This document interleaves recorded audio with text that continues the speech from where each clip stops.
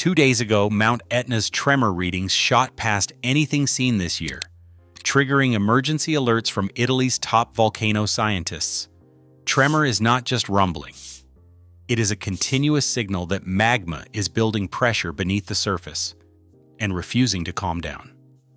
For now, the mountain looks silent, but the seismic logs tell a story of invisible upheaval.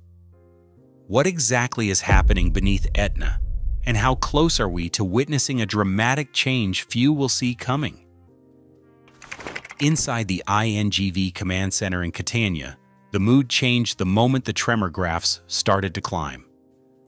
At 2:13 in the morning, seismic monitoring software flagged a spike, and tremor amplitude had jumped to 5 times its usual baseline. This was not a passing blip. Over the next hour, the numbers kept rising, breaking through thresholds that usually take days or weeks to reach. By sunrise, the tremor signal held steady at nearly 10 times normal, setting off an internal alert protocol. Duty seismologists rotated in, eyes fixed on live feeds from summit stations as automated systems logged each new surge. The last time readings hovered this high for so long, Etna erupted within days. Every few minutes, fresh data poured in from a network of sensors blanketing the volcano. Each station, whether perched on the rim of the southeast crater or anchored deep on the lower slopes, fed a stream of numbers into the control room. The team tracked not just amplitude, but the frequency patterns that distinguish routine background noise from the signature of pressurized magma on the move. On the main display, a red band crept higher across the screen, mapping the relentless climb. No one in the room needed to say it. This was not routine. INGV's emergency protocol snapped into place. Hourly status bulletins were drafted for civil protection authorities, and direct lines opened to aviation officials in Catania.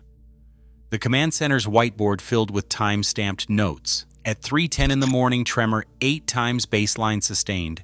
At 3:45 in the morning, the southeast crater sensor confirmed. As the hours passed, the sense of waiting deepened. The mountain itself gave no outward sign, but the instruments told a different story. Something below was pushing hard, and the pressure was not letting up. For the scientists watching the data in real time, every minute brought a new question. How long could the system hold before something had to give? Volcanic tremor is the constant background vibration that signals Mount Etna's internal workings. Unlike the sharp jolt of an earthquake, tremor is a low, continuous hum, an unbroken signal that often falls between 1 and 10 hertz on seismic instruments. This hum is created as magma pushes upward, grinding against the rock and forcing volcanic gases to escape. The more forceful the movement, the stronger and steadier the tremor becomes. Scientists rely on this signal because it reveals what is happening deep below, long before any eruption reaches the surface. At Etna, a certain level of tremor is always present. The volcano breathes, even in quiet times, with a baseline that rarely draws attention. But when the amplitude surges and holds, as it has now, the meaning changes. Persistent, elevated tremor points to pressurized magma on the move, not just a passing disturbance. It is the difference between a passing train and one that stops and rumbles at the station, shaking the ground for hours. To make sense of these vibrations, volcanologists do not just watch the tremor's strength. They study its frequency patterns and compare them to decades of past data. One key tool is the B value, a measure that tracks the ratio of small to large earthquakes near the volcano. When the B value rises, it suggests magma is rising from deep reservoirs, easing pressure in the rocks above. When it drops, it can mean new magma is entering from below, building stress inside the mountain. Research at Etna shows that B value changes can appear weeks or even months before any gas plume or thermal anomaly signals unrest. Together, tremor amplitude and B value trends give scientists a predictive window. They can spot when Etna's plumbing system is shifting from stable to unstable, and when the risk of eruption quietly grows.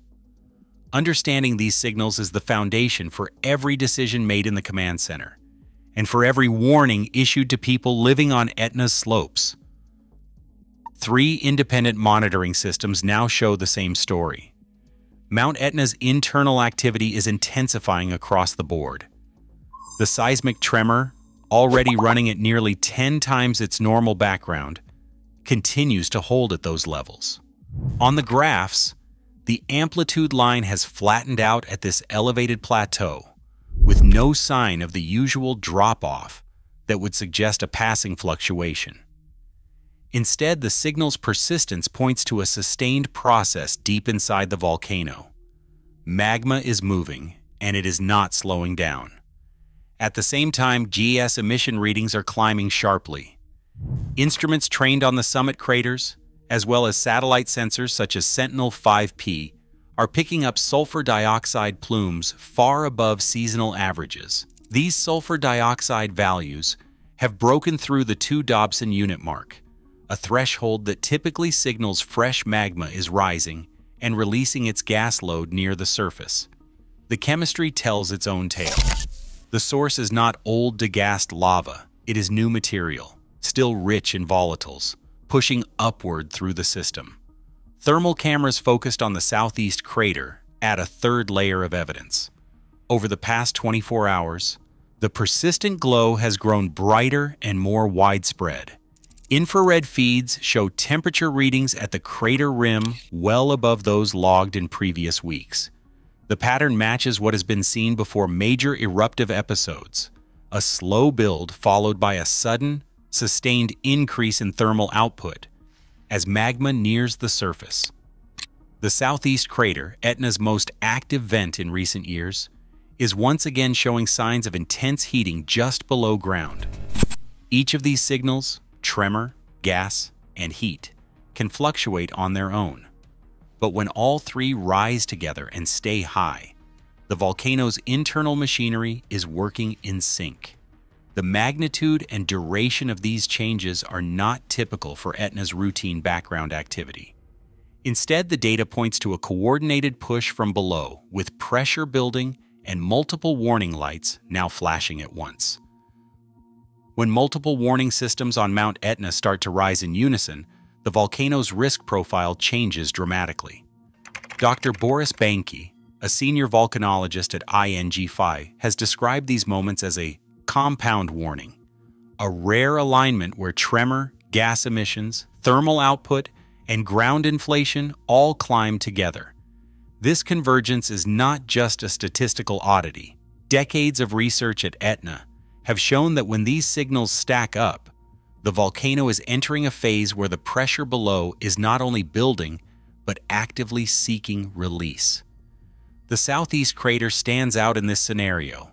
Since 1971, it has developed into Etna's most responsive outlet, often acting as the main escape route for rising magma.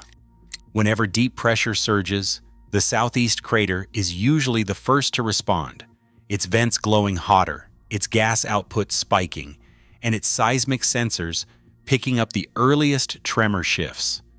In the past 5 years, nearly every major eruptive episode has started here, following a familiar script. All key indicators rise at once, and the southeast crater becomes the focal point for the volcano's energy. This pattern is not lost on the scientists in Catania. The last time Etna's systems aligned so clearly was in December 2018, just days before a strong paroxysm and a damaging earthquake struck the eastern flank. In 2021, a similar compound warning preceded the February lava fountain sequence, with thermal, seismic, and gas data all rising in parallel, and the southeast crater leading the way. The current alignment bears the same hallmarks: sustained tremor at 10 times the normal level, sulfur dioxide emissions above 2 Dobson units, and persistent heat at the summit vents. GPS measurements are now picking up subtle swelling on the eastern slopes, a sign that magma is pushing upward and outward. For volcanologists like Dr. Banki, this is the moment when routine monitoring turns into high alert. As he has put it in recent bulletins, when tremor, gas, heat, and deformation align, the window for surface activity narrows. The risk is not hypothetical anymore. It is mechanical. The mountain's plumbing is under pressure, and every instrument is now watching for the first sign that the system will break. Below the summit craters, a new pattern of seismicity has taken hold. Over the last 12 hours, a swarm of shallow earthquakes has rippled through the upper 5 kilometers of Etna's eastern and central conduits. These are not the large, jarring quakes that shake villages on the volcano's slopes. Instead, they are rapid-fire bursts of microseismicity, hundreds of tiny fractures, with magnitudes rarely exceeding 2.0, but occurring in tight clusters and at shallow depths. Each event is a brief, sharp signal that stands out against the background hum of volcanic tremor, and together they tell a story of rock being physically forced apart. For volcanologists, this swarm is a mechanical fingerprint. The shallow quakes map out the places where pressurized magma is cracking open new pathways, prying at the brittle rock near the summit. These fractures typically form between 0 and 5 kilometers below the surface, precisely where Etna's magma is now believed to be accumulating. The frequency and distribution of these events reveal the stress inside the volcano's upper conduit system. When the number of quakes rises sharply, it means the internal plumbing is under strain and the rock is reaching its breaking point. Dr. Sonia Calvari from INGV has studied these patterns for decades. In her analysis, the current swarm is especially significant for two reasons. First, the quakes are tightly grouped beneath the southeast crater, Etna's most active vent. Second, the swarm's persistence, hours of repeated fracturing without a drop in activity, suggests a sustained push from below, not just a passing pulse of gas or steam. According to Calvari, this kind of seismic response is one of the clearest signs that magma is on the move, actively forcing its way upward and preparing the ground for a possible breakthrough. As the shallow earthquakes continue, the evidence points to a system under mounting mechanical stress. The fractures themselves act as pressure valves, but when the rate of cracking outpaces the rock's ability to heal, the risk of a larger structural failure grows. The mountain is not simply shaking, it is being remade from within, one microquake at a time. On the eastern slopes of Mount Etna, the ground itself is beginning to rise. Measurements from the volcano's dense network of GNSS stations show uplift, subtle but unmistakable. Over the past 36 hours, sensors anchored in the rocky soil have detected the surface pushing upward by several millimeters, with the strongest movement concentrated along a broad arc stretching from the Valle del Bove to the lower flanks below the southeast crater.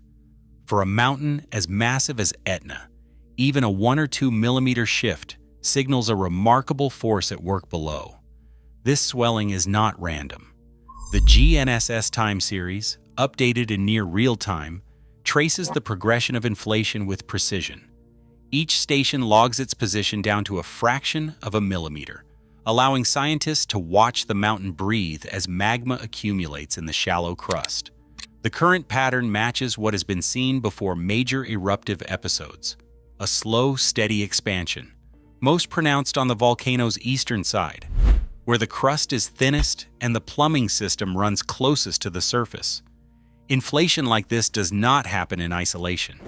It is the mechanical response to magma forcing its way upward, pressing outward against the rock, and lifting the ground above.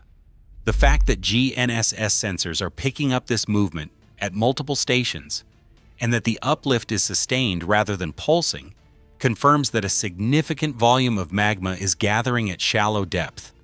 This is not the kind of deformation caused by seasonal temperature swings or rainfall.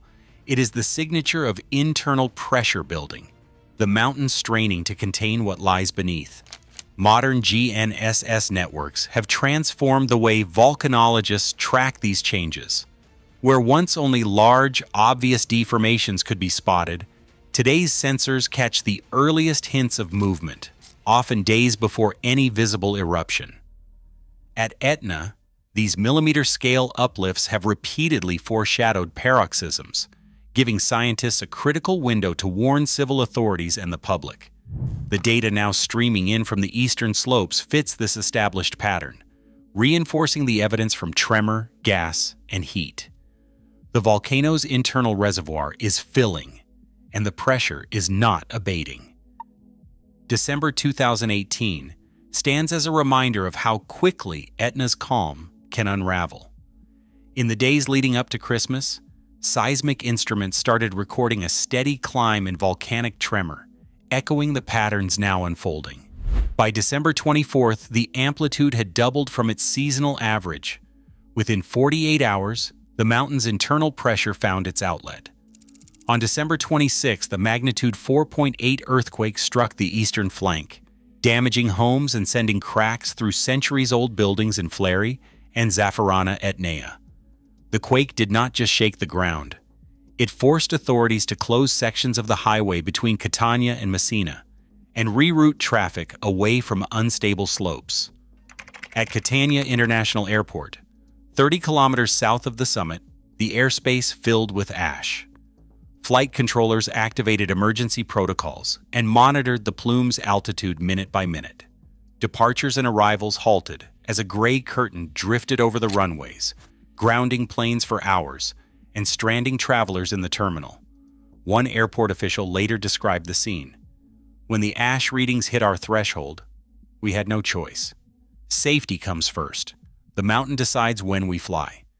The 2018 episode showed how a surge in tremor, when paired with ground deformation and gas spikes, can upend daily life far beyond the crater. For scientists and civil authorities, these lessons are never theoretical. They shape every alert and every decision made as Etna's signals rise. The next 48 to 72 hours will decide how this episode unfolds. INGV's monitoring teams remain on continuous watch, updating bulletins every hour as new data streams in. Every instrument, seismic, thermal, gas, and GPS, feeds into this window of heightened vigilance. Scientists know from decades of experience that when Etna's warning signs align like this, the probability of surface activity rises sharply. The mountain has a history of moving from quiet to eruption in less than 2 days when all systems point in the same direction. For now, the official guidance is clear. Stay tuned to INGV's official channels. Their updates are the first line of defense for residents, travelers, and emergency planners across eastern Sicily.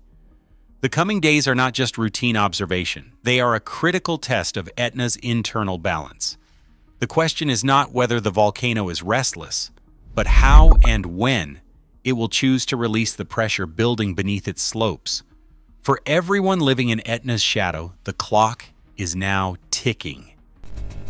Right now, Etna's instruments are capturing a volcano on the edge, its signals echoing patterns that have triggered sudden eruptions before. Across Sicily, scientists monitor tremor data in real time, knowing a single upward spike could change everything. Nature's warning system does not wait for permission. The world watches, reminded that some forces write their own timelines. If you are following Etna's story, share your thoughts in the comments below.